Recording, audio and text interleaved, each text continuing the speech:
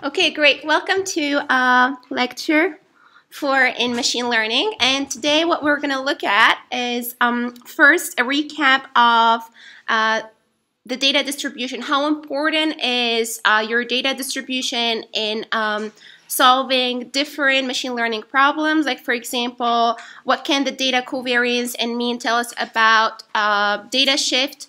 Also, how can we define a classifier based on the data covariance and means of each classes? So I'm going to give you a brief recap of the previous lecture.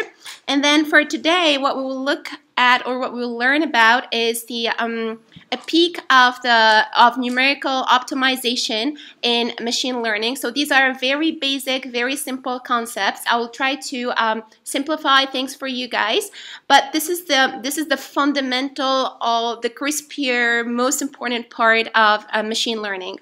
So in the beginning, we'll look at the how generally we formulate a supervised learning function to minimize.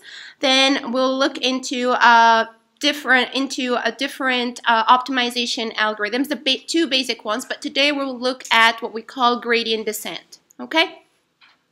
So let's start with a recap for lecture 3. So if you guys remember, what we saw in the beginning of the lecture is like different types of problems we can find in machine learning. So the class imbalance is when you have a majority class where you collect many samples from class 1, and you have a minority class with fewer samples, and you want to, for example, train a classifier. So this is a big problem in machine learning because your classifier, it gets more exposed to samples drawn from the majority class. So this is why having a balanced classes is very important in machine learning. And the second problem we saw is we saw what we call fracture points. These are also called noisy points or outliers. So these are points or samples that lie far away from the main distribution of your data. So classifying them might be very challenging for a regular classifier or learner, or even if you're solving regression problems, for example. And what I'm going to focus on here is the data shift, or what we call data fracture. So look, what we have here. We have given a matrix X that stores our training and testing samples. So each row represents a sample, right? And all these samples, I collected them like in a training set. So the top part is like training samples. The bottom part, the yellow ones, are the testing samples.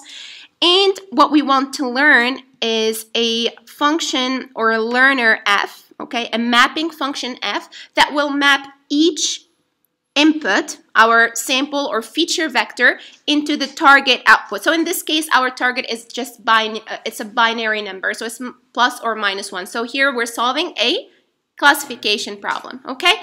So the W here, it's the most important thing, because f is defined or depends on the parameters W. So the W define the whole mapping process, like how it unfolds, how it characterizes this learner, right? So here, let's say we learned a good function that we estimated the parameters W, and we had good classification, for example, okay? So if we have good classification during the training stage, so that's a great thing. So it means our learner is learning very well from the distribution of the training data. So let me draw the distribution for the training samples. So here I have an X variable. So that variable is a single feature, because if you guys see, the X, each sample belongs to RD, it has D features, right? So to simplify, we'll plot the probability density function P of X of a single feature, okay, in this example. So what we have, so let's say this is the probability density or the distribution of feature X, and what it has a mean, okay? So this is for the training samples, okay? And it has also a sigma TR, which is the standard deviation. You know the variance is just, squared standard deviation, right? And then if I train my classifier, I might get very good results. But then if I plot the distribution, the mean and variance, but in high dimensional space, we'll have covariance, right? So the mean and variance of the training samples for the same feature X. So what I have here, so mu test and also sigma test. But what we notice is this big shift between the mean. So this is what we call a data shift, right? Or a data fracture. It means that, the means of the feature X are far away. Why this is the problem? So this is a big problem because it causes the classifier, it makes the classifier non-generalizable to unseen data. And this is a big problem in machine learning because the goal to learn from training data is to have or reproduce the same results on unseen data. So a big problem here with the data shift is you cannot know, generalization is very difficult. So we can say no generalization. Okay? So this is a big problem. Now, we saw something else, right? So in the second case, I wanted to show you guys that covariance, variance, mean are also important if we look at the distribution of different classes, not just training and testing. So let's say, for example, now we want to train our classifier FW, and we have two classes. We have the positive class, okay, +1, and we have the negative class. So I'm going to draw the distribution of all samples, okay, for the feature X here, for my variable X, for samples belonging to class +1, okay, the light blue one. So I'll have something maybe like this, okay? And here, this is, the mu of C1, class 1, and this is the sigma of C1, okay? And then for the second class, let's say that this is the second class. I'm going to just put it here. So this is the second class, so I'll plot it right there. Okay, so what you notice, guys, if I leave this, this distribution of samples measured at variable X, like just, the feature X of all my samples, we can see they're far away. So this distance actually, when it comes to classification, it's a good thing. It's not a bad thing. But when it comes to training and testing, it's really a bad thing, okay? So imagine if I have a distribution like this. So the classifier here will struggle to distinguish between, class 1 and class 2. Why is that? I will give you a real world example. So remember when we were classifying dogs and cats and we had our feature X, for example, is the size of on the nose, right? So imagine if your dogs, all dogs have, size, let's say 5 something, okay? And all cats have also the same measurement, the same mean. So across all samples, the mean is 5.2, I don't know, like let's say like 10 millimeters, okay?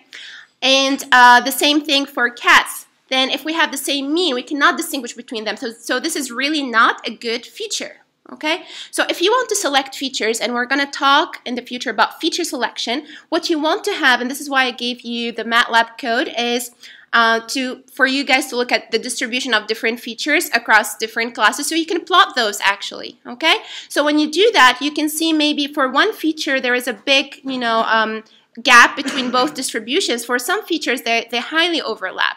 Then by maybe learning how to pick the features that have the most disparate means, then you can learn how to automatically select them, not design them. Okay, so this is something to keep in mind. So here, what we have, so we have mu of C2, so this is the mean of feature X across all samples of my second class, and I have also the standard deviation of my samples belonging to class 2. Now, this is important. Variance of the standard deviation, the means are important because in this case they allow us to know what kind of classifier to use, okay? It kind of defines the classifier performance, or it impacts the learning process of the classifier, okay, of FW in this case. So this is important in knowing how well your classifier will perform.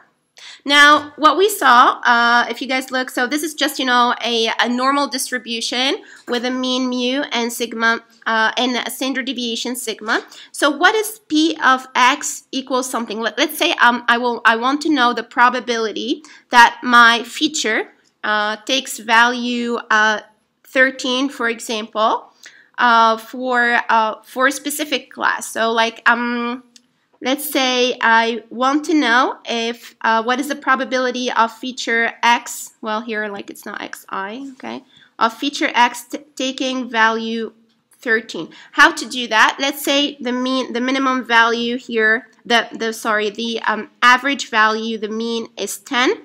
Then what I need to do is like look at the value 13, so X equals 13, and look at the probability. So I get the probability of the prevalence of that feature across all my samples, okay? So more importantly, we generalize to multivariate distribution. And here what we see this is, the joint probability density function for all features x1 to xd, okay?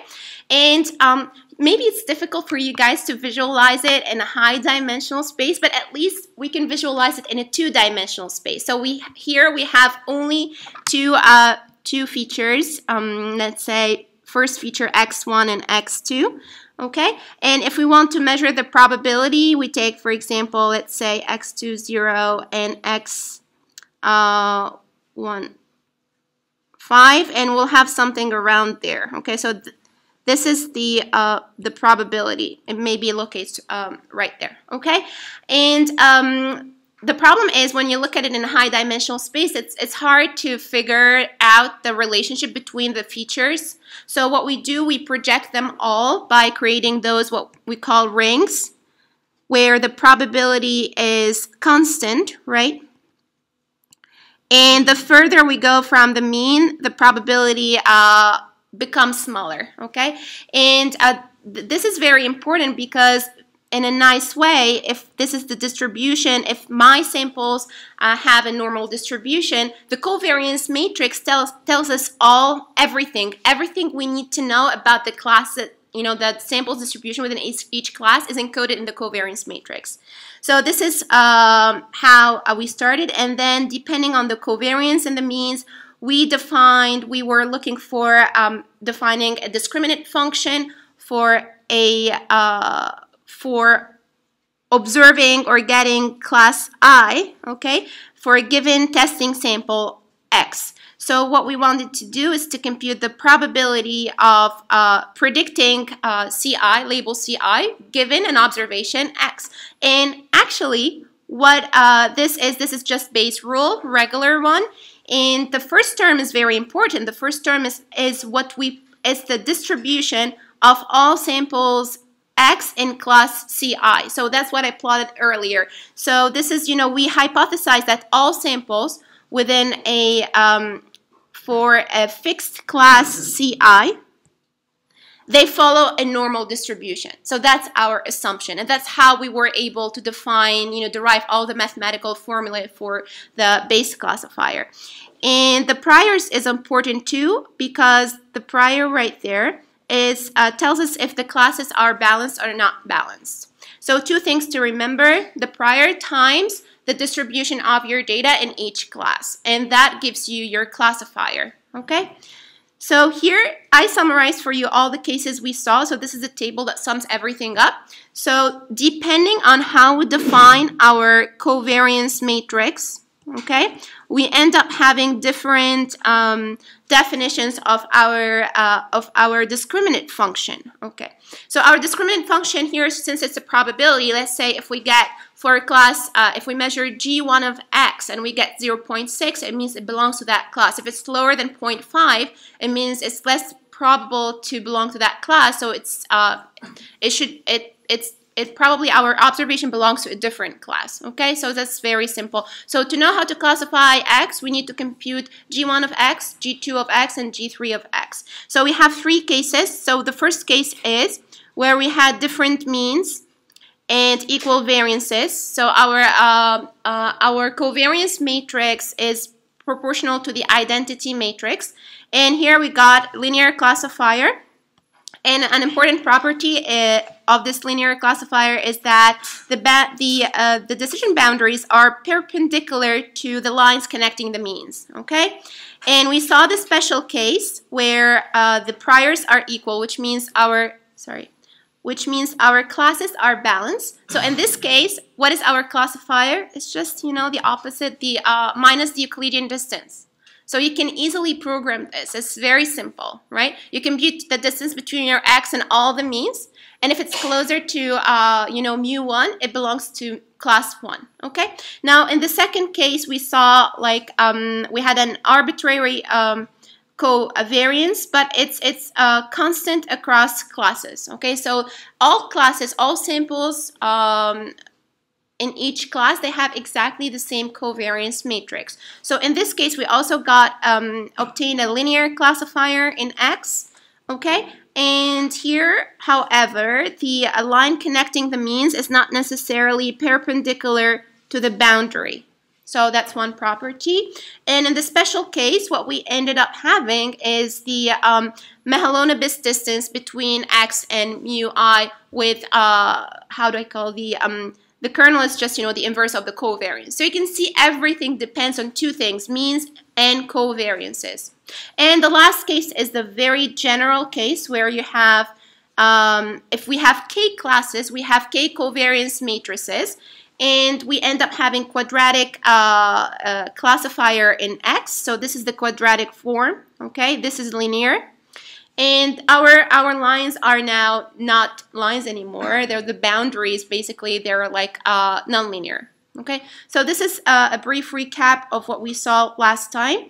And I'm going to share with you this, guys. So I created a LaTeX file with all the mathematical formulas that you would need. So I will do my best to try to keep them consistent across lectures because for now I'm using Machine Learning Refined of Jeremy Watts, the book.